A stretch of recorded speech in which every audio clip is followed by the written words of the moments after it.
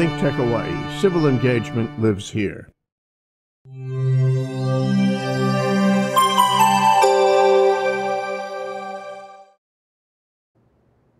Hey world, how you doing? My name is Brianna Vides, and this is my first show. And today we're going to be talking about CS4Pono, which is an outreach program which is going to stem all across the basis of computer science, but we're mostly working on 3D printing right now. And here to talk with me today about that is the wonderful woman who runs it all, Gabriela Artigas, who happens to be my computer science professor. That's Thank you for joining me today, Gabby. It's my pleasure. How are you doing, Bri? Good, how are you? Good, good. I'm a little nervous, but it's fine, we'll work through it. Yeah, it'll be great. All right, so let's just jump right into it. Tell me about yourself. Well, my name is Gabriela Artigas. I come from Argentina. I came to HPU in 1987 as a student athlete. So I play volleyball for the school, and I focus on computer science. Eventually, I went through different paths to get to my major, and then I moved on to do my master's in information systems. And when I graduated, I started teaching right away. Oh, that's awesome. At HPU. So what drew you to computer science? Well, my first love has been teaching all my life. So I was trained to be a physical education teacher. And then sports happened to bring me to Hawaii Pacific University. And once that I was here, I tried to look for a major that would lead me into the future.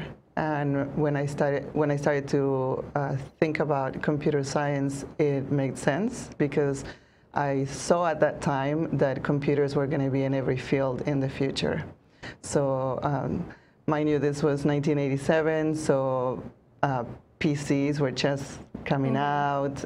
It wasn't what it is today. So I had some foresight to imagine what it was going to be in the future.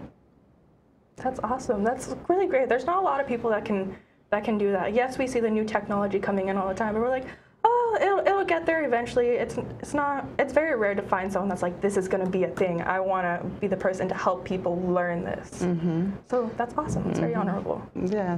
I thought that eventually I would be a mom, and I wanted to know what my children would be doing. And if I didn't jump at that time when I had the opportunity and it was just coming out, I wouldn't have an idea this day what was going on in any environment. Yeah. So do you feel like you know what's going on in this day and age more than other people do because you know how to code and you're so great with computers? Well, I don't know about everybody else. I can only speak about myself. I know that I have a little bit of confidence, and I can take care of things at home by myself. I'm not intimidated by a big purchase regarding technology or plugging in things or talking to the tech people about what's going on with my internet connection and things like that. So I feel that I can survive better than if I hadn't had my training. Oh, okay. That's good. Survival is always important. So, did you start learning how to code here at HPU? Yes. Oh, that's awesome. Yes. Oh. I was scared of turning the computer on when I first started, and I was scared that the files will disappear or that I would make the computer burn out and explode when I first started. And we had a very small computer lab that had 8 PCs, and it was running DOS environment, so we didn't have Windows yet even, and it's the C prompt to copy files and things like that. Wow, that's so awesome. So you've seen HPU grow from the very beginning up until now, all the technologies that they've brought in and everything. Yeah, I have grown personally together with HPU, I would say.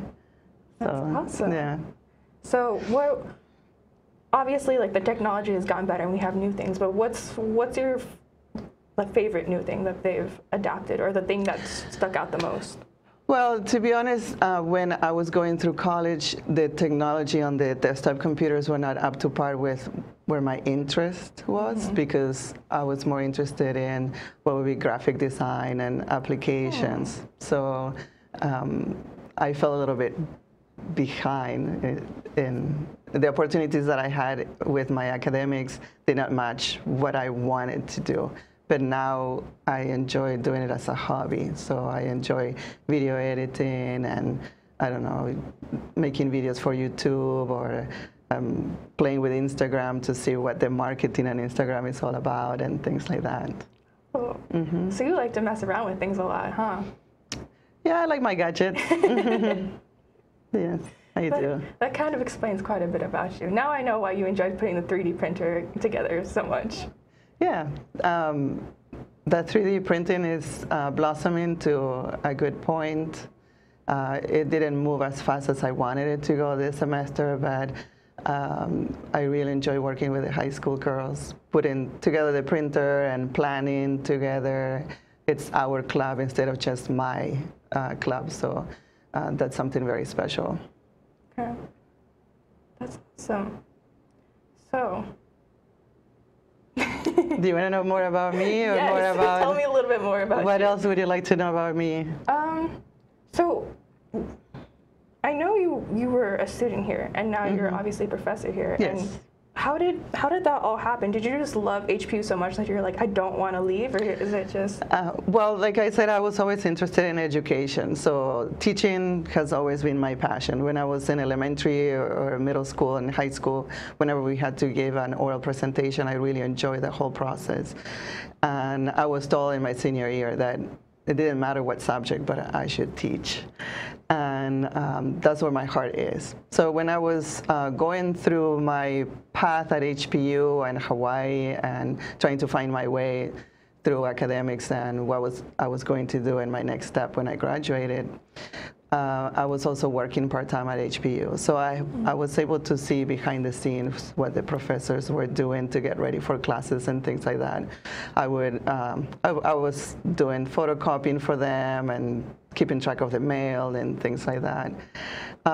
So I got to know a little bit behind the scenes what it was like, and it seemed like a good match when I was invited to teach during a summer course.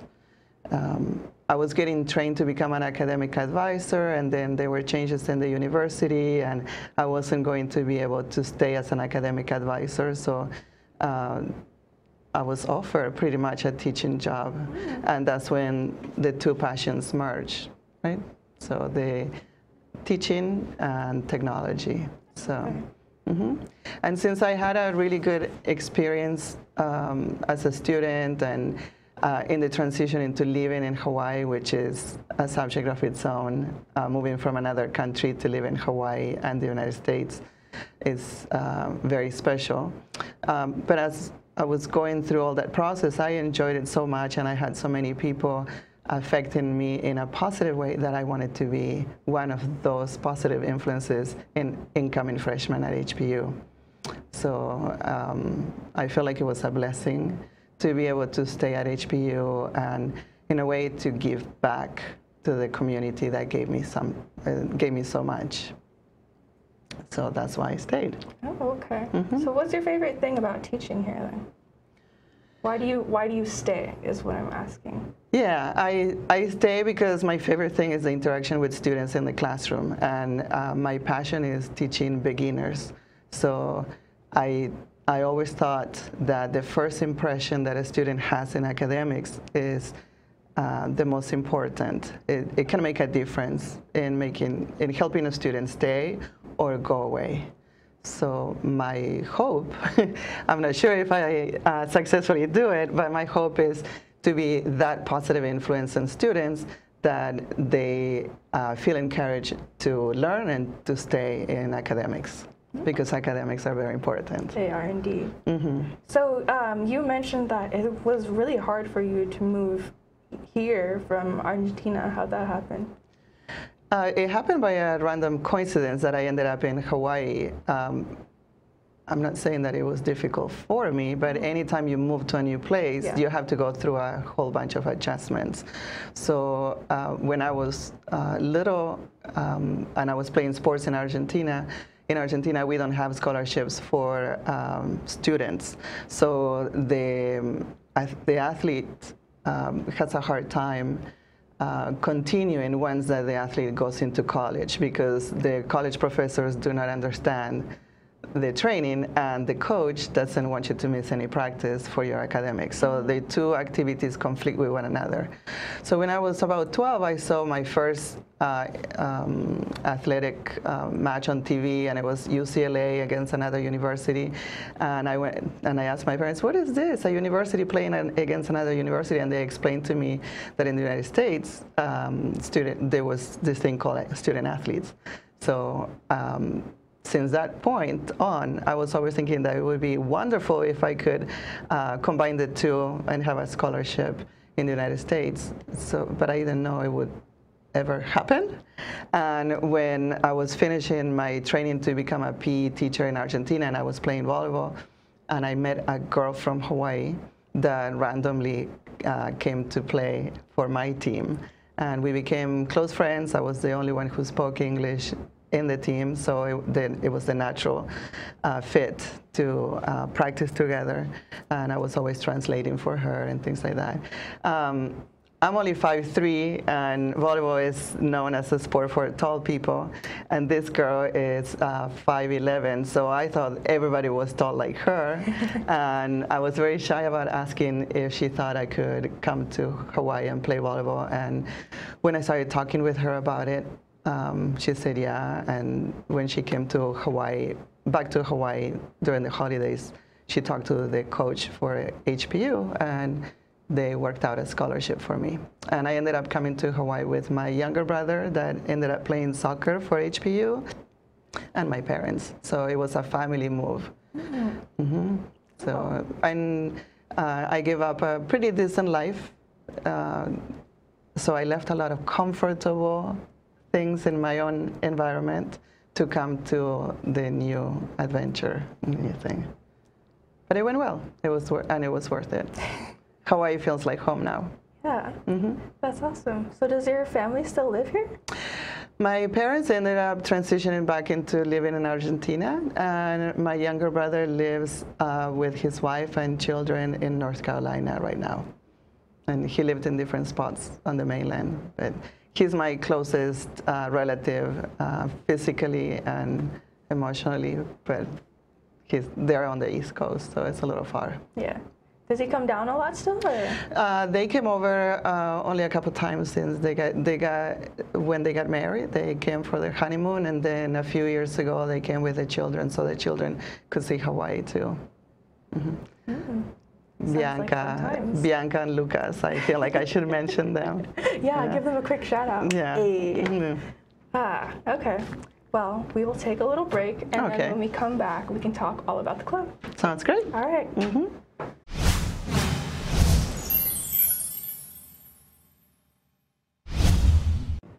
Hi everyone, I'm Andrea Gabrieli. I'm the host for Young Talents Making Way here on ThinkTech Hawaii. We talk every Tuesday at 11 a.m. about things that matters to tech, matter to science, to the people of Hawaii, with some extraordinary guests, the students of our schools who are participating in Science Fair. So Young Talents Making Way every Tuesday at 11 a.m. only on ThinkTech Hawaii. Mahalo.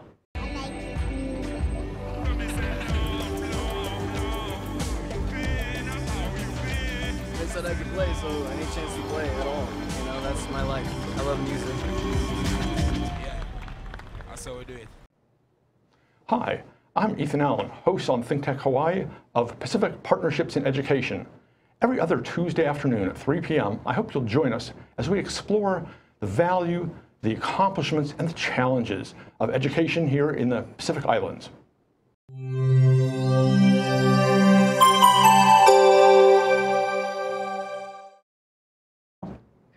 All right, we are back, and now we're going to talk with Gabriela Artigas again about CS4Pono, the outreach program that she is kind of creative. But I know it's kind of a spin-off from some other stuff that you guys had done previously. So how did this whole thing come about? So about a year and a half ago, I was approached by my department chair requesting that I started an outreach program for high school students. And primarily, we have the Priory here downtown that is kind of our sister school.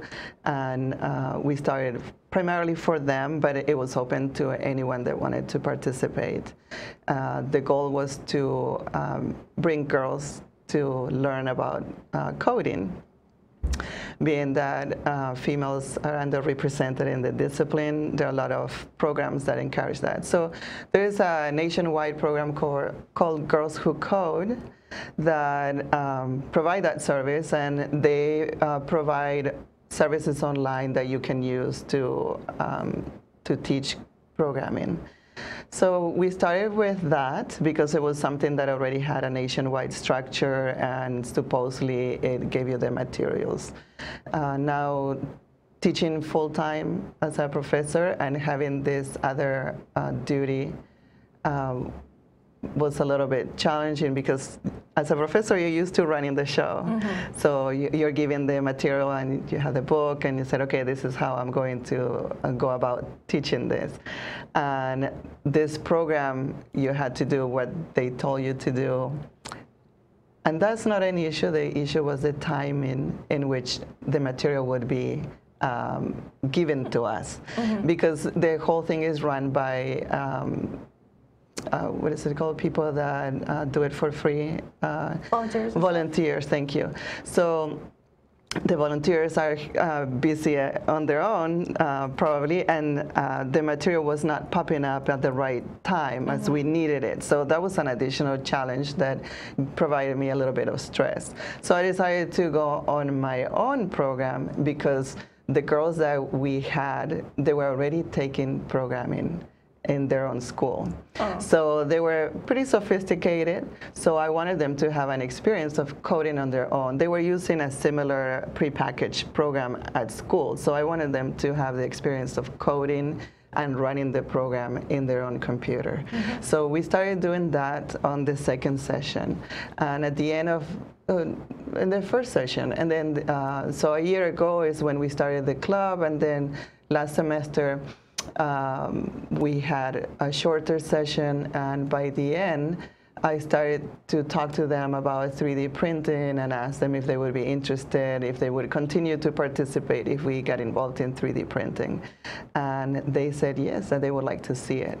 So I have a colleague that that is doing that as a hobby, and it's located in a place that when you walk by his office, you get to see the 3D printer going. So if you're interested in anything that is visual, you are drawn to it. And that's how I brought the 3D printer to the classroom and had the first experience with the girls. And they really enjoyed it. And I thought it would be good to try to provide some kind of service. And that's where the name CS4Pono comes to play a role. So CS for computer science, and Pono doing the right thing. So HPU is doing the right thing by bringing girls to the classroom to learn to program. And we as a group, we should do something good for others. So I learned about an organization that is called Enabling the Future. Mm-hmm. And what they do is they put together people that have the technology to be able to 3D print with people that need prosthesis. So they provide the code, and you use the code, or 3D printing can be done either by programming or by using graphic design software. So they provide both styles of 3D products, and you can decide which one you want to print, and then you send it to them, and then they can give it to somebody who needs it. So that's in a nutshell what the program is about and how it happened. Okay, so what were some of your goals for this program? So the first goal is to have the experience. Mm-hmm. So give the girls the experience of programming for 3D printing and printing something. And we achieved a little bit of that in the first experience. So one of the challenges about 3D printing is that it's very time consuming to print. So if you have a 2-hour time slot per week with a group of girls, it is really difficult to have the experience of programming and printing on the same session. So what we did was one session, I gave them some pointers, and they're amazing because they're so used to using technology in the classroom that they grab their laptops, they start doing their thing. You give them a little pointer and they go off with it. So my goal was that they program something similar to Scrabble tiles. So they would have like a shape, a geometric shape, and a character. And they did variations of that. And then we printed it ahead of time for the second session. And then but we brought the printer and we printed in the classroom in a lower resolution so they could see the printer going. And if anything fell during the class time, I would already have the trinket that they coded the previous week for them to take. And they loved it. And we watched some videos about the prosthesis, and they said that they wanted to come back and they wanted to do it. So the next goal was to, I was given a grant to purchase a couple of printers. It is more economical to purchase them as a kit. So that's what you know about. Yeah. And last Friday, we brought one of the kits to the classroom, and we put together part of it. The first printer is already ready to go, but I don't have the guts to test it yet.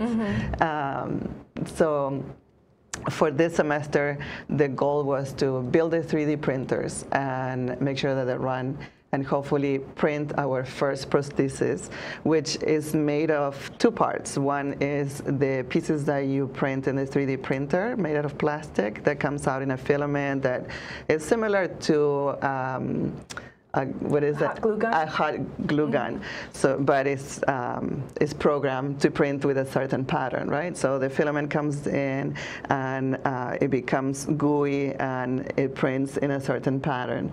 And that's one of the parts of the prosthesis would be all these pieces that you print on the 3D printer. And then the other part will be the hardware, that will be the cables and the Velcro, so the person can put it together and they could have some kind of like joint in their hand that you build. They have different models for different kinds of characteristics of the arm. So the goal is to put together one this semester and ship it to the organization. And their claim is that once that you ship a prosthesis that is put together, if it is following their standards, then you can start a chapter of their organization at your institution. And once that you start a chapter of the organization in your institution, you can receive people yourself and measure them and customize the prosthesis to their individual needs locally. So that's a future goal. It's a little bit ambitious because similarly to Girls Who Code, it's run by a lot of volunteers. So we have to see how it goes, but that's the goal. Okay. So end goal, like in the long run, what you want to do is have people that need prosthetics here in Hawaii come to us, and that we would measure them and make it for them? Hopefully, that could be one of the things, while students continue to learn to program, and with a project that is tangible and we're providing service to others. Okay. That's so cool. I didn't know that we were going to be able to do that. That's awesome. Yeah. Yeah. So is there, when we get accepted to them, what's it called, the chapter, when we get the chapter, is there anything else like that we get to do with that? Like, can you explain that a little bit more, what that is? Well, I don't know exactly what the rights and privileges that you gain by creating a chapter, other than having the Golden Star that you are approved by them, and having people approach you directly. If you are not a chapter, then the organization needs to put the parties together. So we would build the prosthesis for anybody, and they would choose who they send it to. But having a local chapter would allow us to serve our local community. but I don't know how that's going to run once that it takes place. Okay. Yeah. One step at a time, just Yes, like coding. For sure, one step at a time. Yes. You have to do the ifs before you do the elses. So we did start to put together another 3D printer. Okay, first off, this woman is amazing. She got the kit, and I kind of like helped her like open it. We were gonna start putting it together, and we just didn't have time. There was like a million pieces like spread out on like a table like twice this size.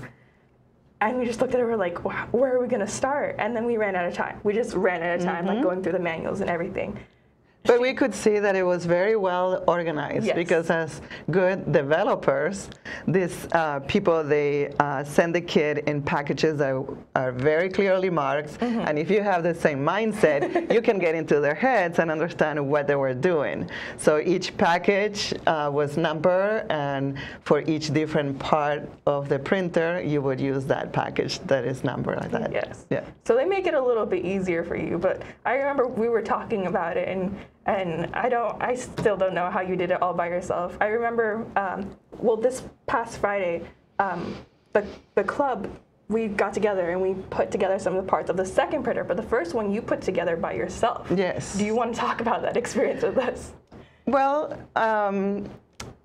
one of the advantages that I have is that when I grew up with two older brothers, so one is 8 years older than me and the other one 11 years older, and both of them studied to be electrical engineers.